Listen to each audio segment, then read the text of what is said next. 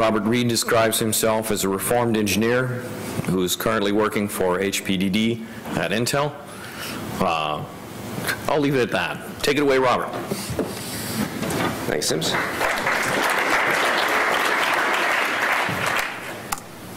So, Lustre on Amazon.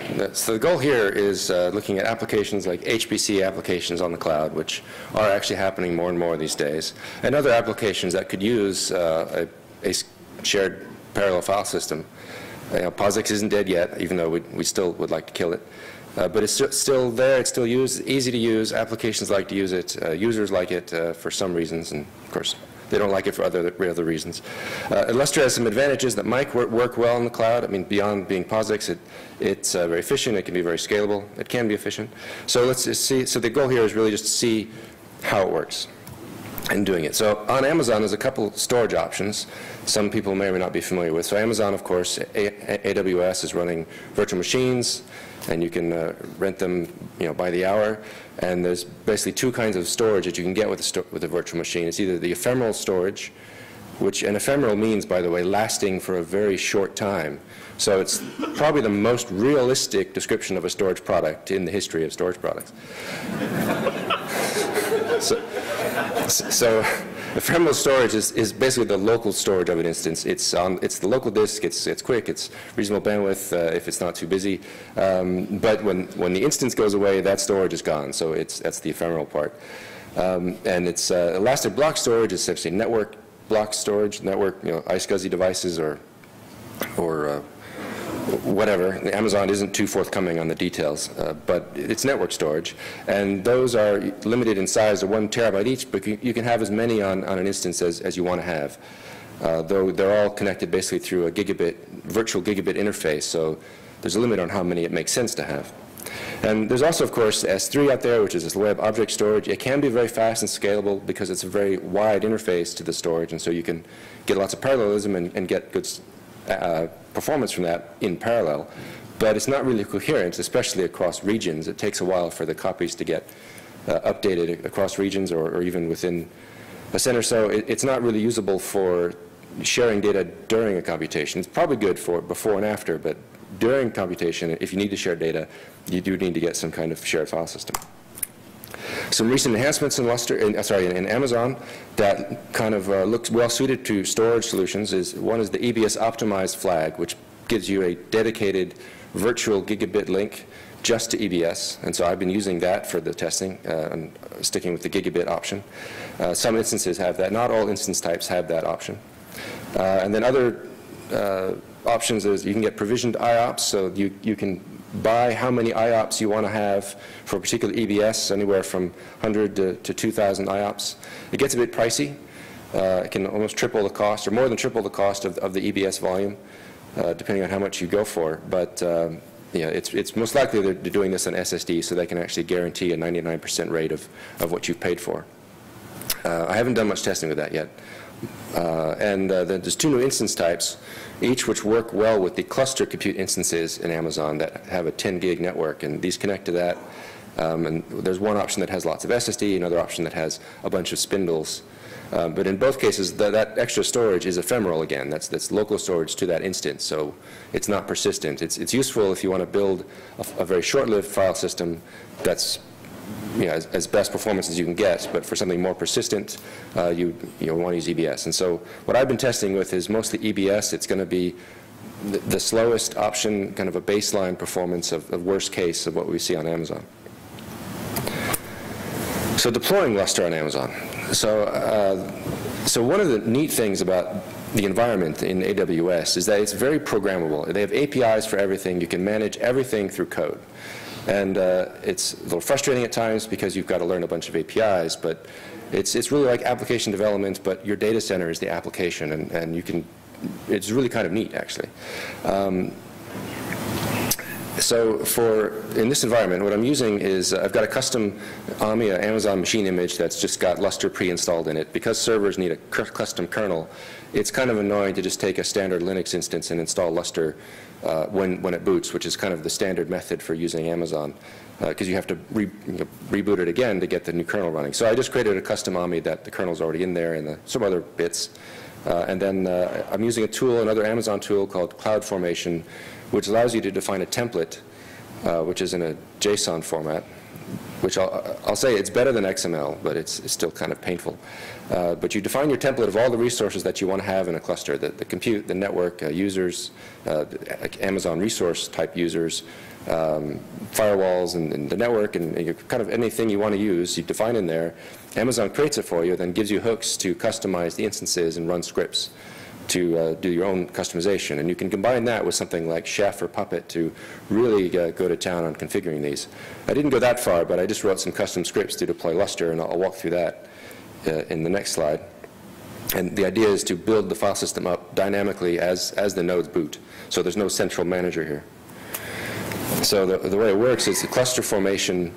You give it the template and you tell it to go, and it starts creating the resources. And as part of the template, the CloudFormation is giving each instance a personality. So it tells it you're an MGS, you're an OSS, you're an MDS, and also some storage. And so the first one, that comes up and says, oh, I'm an MGS, and says, okay, I'm first. So I go and initialize myself and format the local storage as an MGS, and then I go update this little DynamoDB database, which is just an Amazon NoSQL service that they just have an offering for, so I just took advantage of it.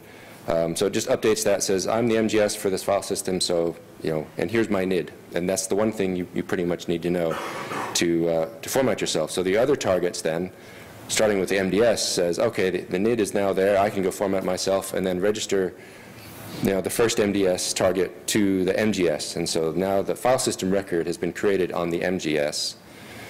So the MGS now knows about the file system at the Lustre level, and then MDS updates the database, and then everyone else says, okay, now the file system's started to become configured, and so all the other targets start formatting themselves. And also at this point, clients can mount the file system if they're using this system.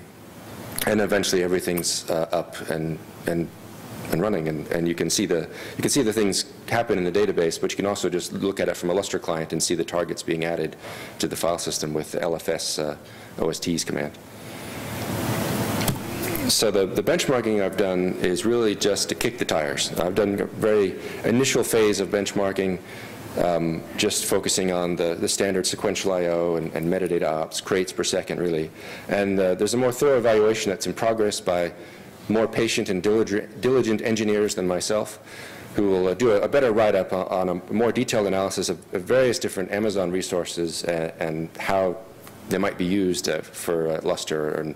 Because there's also a cost-performance analysis to be done too for different parameters. Do you use the really fast storage, or do you just use lots of the slow ones because they're significantly cheaper?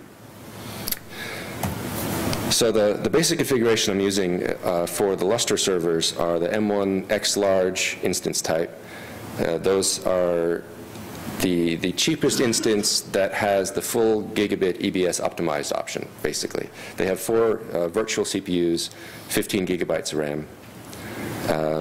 And I'm just doing RAID 0 over the EBS volumes in all cases. So the OSS is, the MDS is actually 12, sorry, no, 8, and then it's in another graph 16. So 8 EBS volumes for MDS, RAID 0, and then the OSSs have 4 each, again, RAID 0. Amazon does say that a 1 terabyte EBS, the max size EBS, will be the best, most stable performance, but it's 10 times more than 100 gigabytes. So I think that's more of a, and it is slightly better in performance, but it's more of a capacity decision. So if you're doing this for a real file system, you would probably go full capacity and get full terabyte and get a little bit smoother performance. And in this case, 32 clients.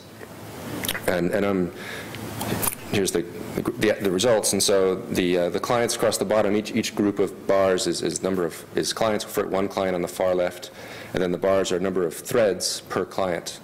So the first little bar on the far left is 1 thread per 1 client. We can't saturate the gigabit talking to just one OST. And it's a virtual gigabit. But as soon as you get to more than 1 thread on the client, that client's link is saturated. And then as you add more clients, it saturates until you get to, remember, there's 10 OSTs. And so at that point, you've maxed out the OST, no more performance, but it stays pretty stable. This is for sequential writes. This is a file per process writes. This is not I did a shared one as well, and it was actually a little bit lower. It didn't get above about 800, but it was actually much smoother. Sequential read Now this is interesting because remember I said it's virtual gigabit links.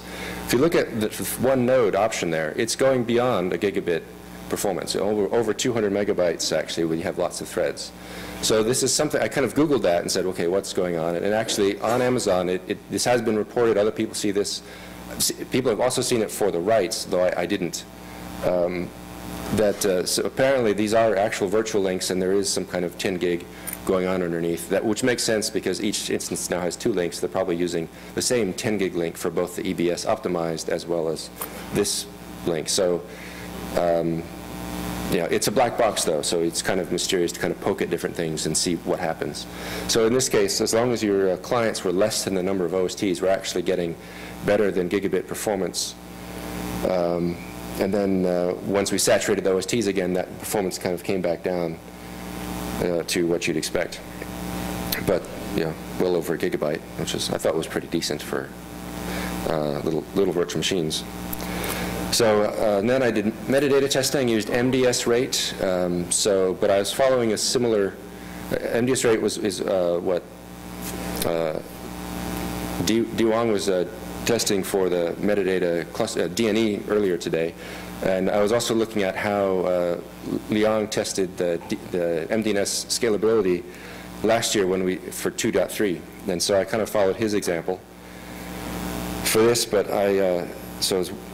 so basically, the results are the same layout of the graph. These are threads, but the thread blended didn't fit. And so essentially with one MDT, we got pegging out at about 5,000 crates a second. These are 0 stripe crates, so OSSs don't matter.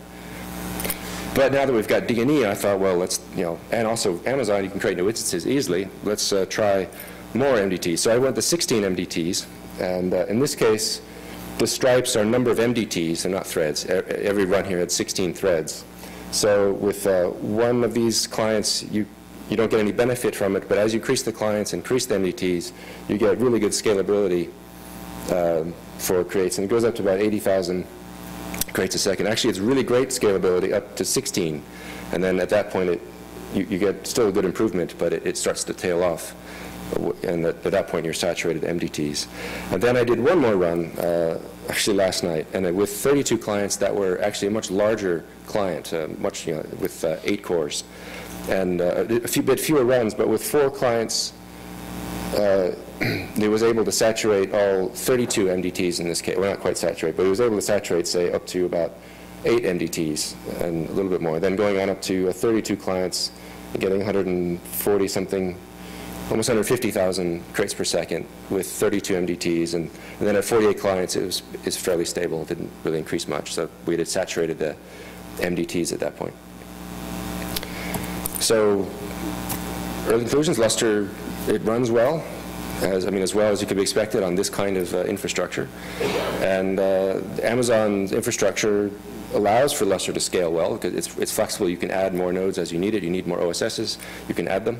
Or MDTs, you can add them now with DNE, and which is a good fit for Amazon. And then, by the way, just point about the DNE, this is a file per directory, that testing. So the current DNE only scales at the directory level. So if you have, thread per directory, not file per directory. There's more than one file per directory.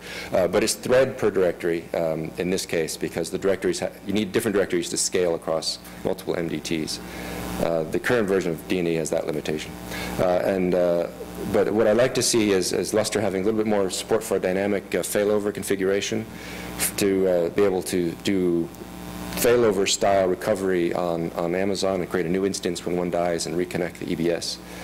And also, I'd love to see something like an HSM to S3 connector, so we could do dump data from Amazon, from Lustre into S3, or vice versa, pull it back out of S3 and hydrate a file system really quickly by restoring the namespace, then having HSM pull it in from S3. That would be really neat, but yeah, that's it. Any questions?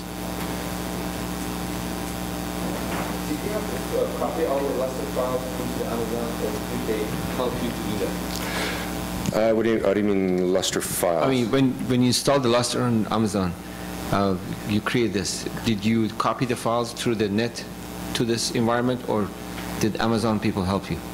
So I was just doing benchmarks. So I was starting. There were no data on the file system to start with. Just using IOR and mdsrate. Okay. Yeah. Actually, at first I thought he meant Lustre packages, and the Lustre packages is running on those instances are the same. I just downloaded them from the, I was going to say WAM Cloud, but the Intel download site for Lustre. So they're just the same binary kernel and Lustre modules that were available for Lustre 2.4 that day that I downloaded them about 2 weeks ago. So it's a standard kernel. I didn't have to build anything, except on the client side. Would you perhaps like to invite folks to kick the tires, maybe? Yeah, if anyone's interested to try this, we'd love to talk to you. And if you have some users that would like to experiment with Lustre on the web or on cloud, we would definitely like to talk to you or your users and get you access to what we've got going. Compare this to others. Sorry, could you compare this to any other systems to, like relative to anything else? Like other file systems? Yeah. Yeah. So we haven't done any direct comparisons. Before Red Hat bought Lustre, they had actually published a lot of information about running Lustre on Amazon. And their performance wasn't as good, but they're doing replication, so that's consuming a lot more of the network. But I haven't seen as much of that data since Red Hat bought them. They're still doing it, but they're not pushing it as hard as Lustre was, I think. Isilon also has a virtual appliance available, but I don't see any information about it, and it's not free. I don't think. Well, it's commercial. It's not open source. All right. That's all we got time for. Thanks, Robert. Thank you.